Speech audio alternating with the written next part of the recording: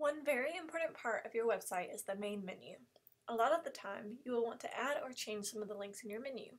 To access the menu, hover over Appearance on the left-hand side of the back end of your website and click Menus. Right now, we don't have a menu created yet, so to create one, we're going to type in the name of the menu, which I usually type Main Menu, and then click Create Menu. Once your menu is created, you can check Primary Menu to tell the website that this is the main menu that you want to show up on every page on your website. Different themes may have different options, but they are usually pretty self-explanatory.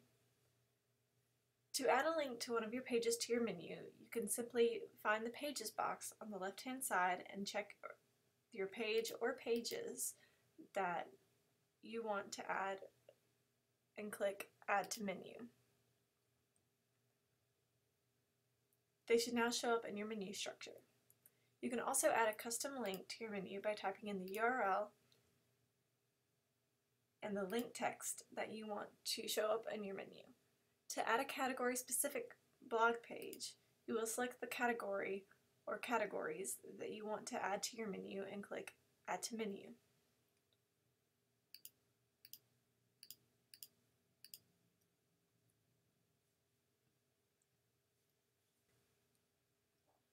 Right here, you can drag and drop to modify your menu structure in order. To create a submenu, all you have to do is drag the sub-item underneath the link you want to create a submenu under and drag to the right one bump. Once you have made all modifications, click Save Menu and view it on the front end of your website to make sure it looks the way you want it to.